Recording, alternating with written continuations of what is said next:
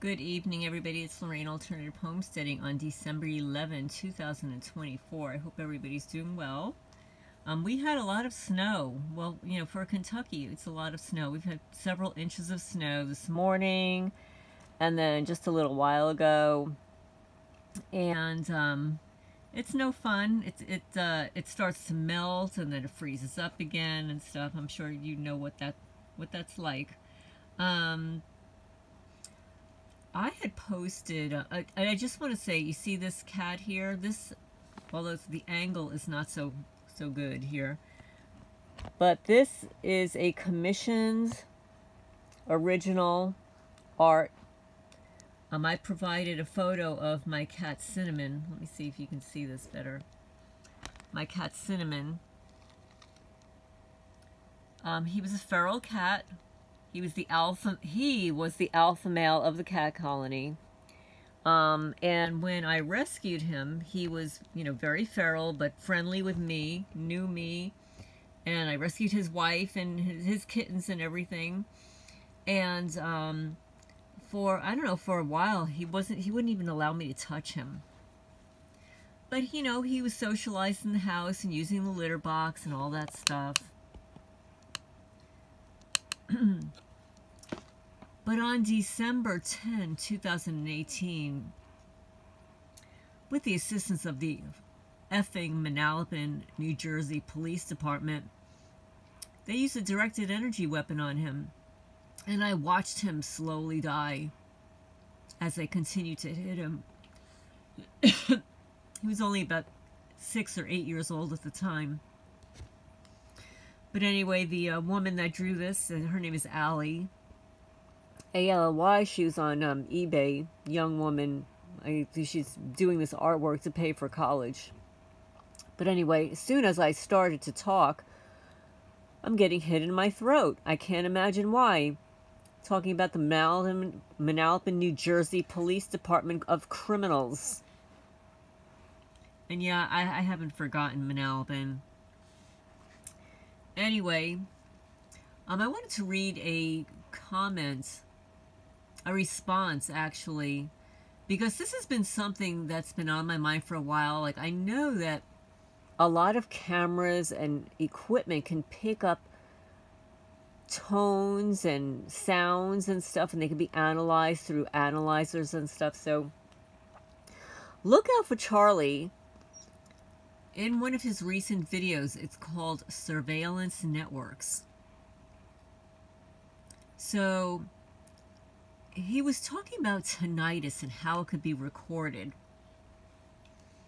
So I left a comment.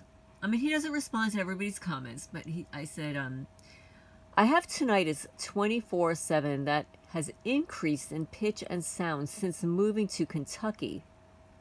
How do you record tinnitus? Can you do a video on how to record tinnitus? So I actually received a nice response. He said, what you need to do is frequency match your tinnitus as close as you possibly can. You do this with a tone generator. The hard part is many people have artificial tinnitus that actually consists of more than one tone. But some people have a frequency in the left ear and another in the right.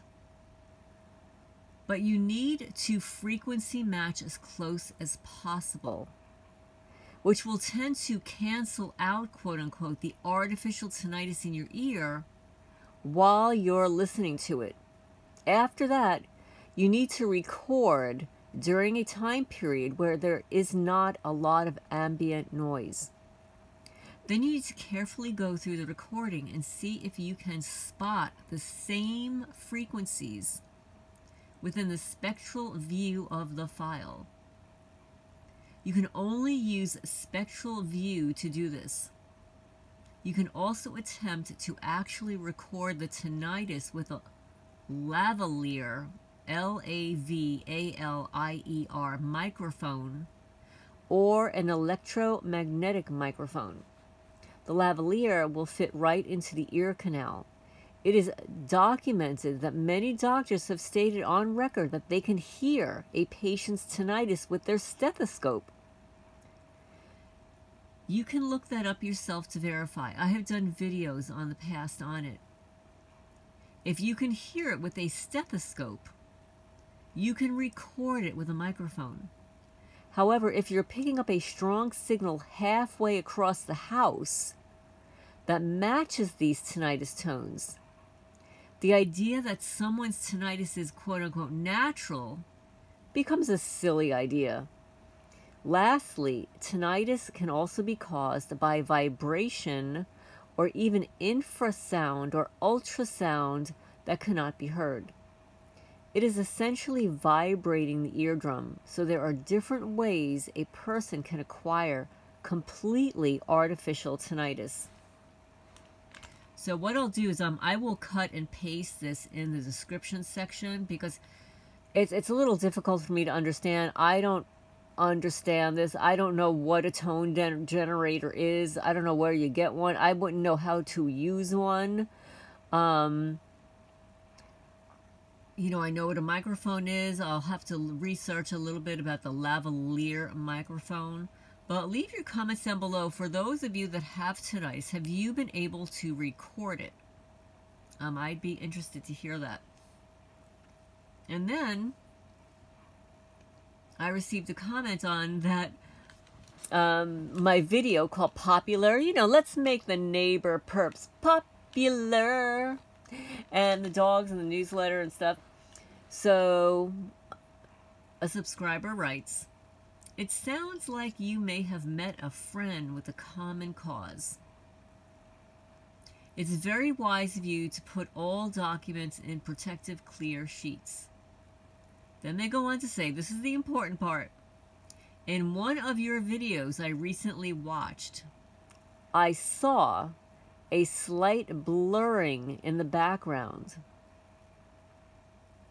I think you have someone, or maybe more than one person in your yard wearing invisible cloaks.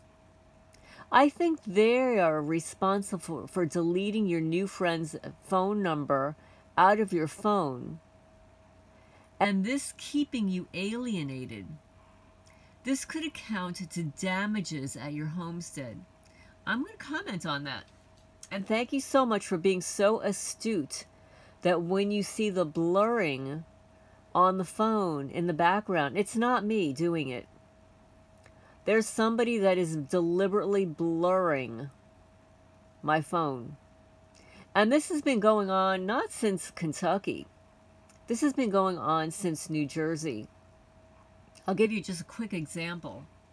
I was in the Target parking lot, and I had one of those Intel goons in a huge white vehicle parked outside of Target watching me. And I was watching this person watching me. And I had my car dash cam going and my phone going to catch this person. There's no doubt in my mind that I absolutely recorded this creature that looked like a sadistic narcissist. It looked like how do I phrase it? He looked like he could have been an FBI guy. And that's what I had following me in New Jersey. These were guys in their 60s. Men in their 60s following me around in these huge, like, Escalades. These, you know, $80,000 vehicles, brand new, spanking new. So anyway, I remember when I got home, I was so excited that I was going to be able to play this all back. Gone. Totally gone. So this is how you know that you're not dealing with some regular person spying on you. It's not just a regular person. At least for me. I mean, I can only speak from my own experiences.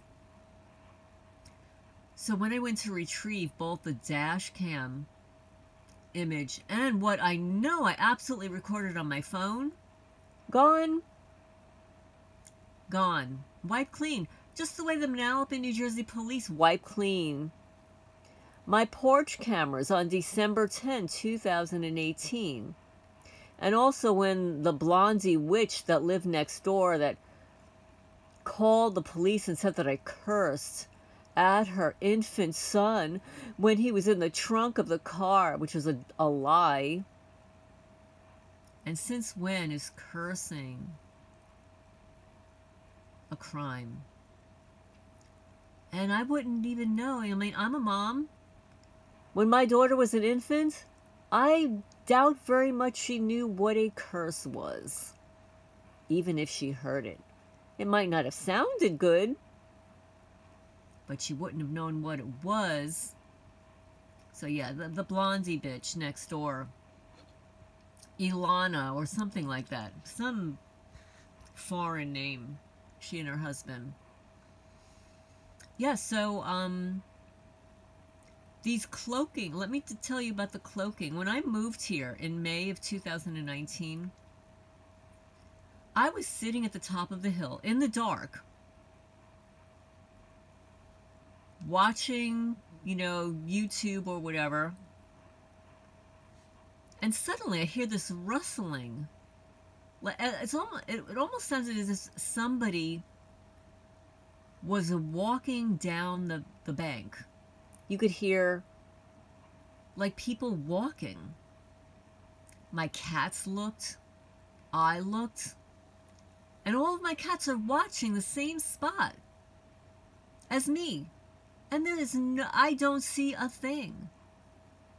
I ended up getting up and I saw that the grass had been down. You know when somebody walks over grass that's sticking up and then the grass folds down? But we didn't see anything. And that's been happening now for 5.5 years. So you're very astute to say that when you recently saw a video, there was a slight blurring in the background. Yes, this happens often. You will see blurring in the background. Oh, it happens all the time. And you said, I think you have someone, and maybe more than one person in your yard wearing invisible cloaks. You're absolutely right. There are 2 people. There are at least 2.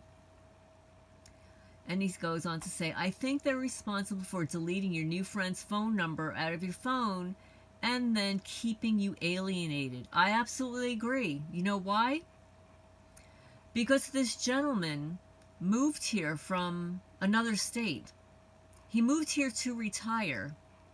He was so upset about what happened with his dog.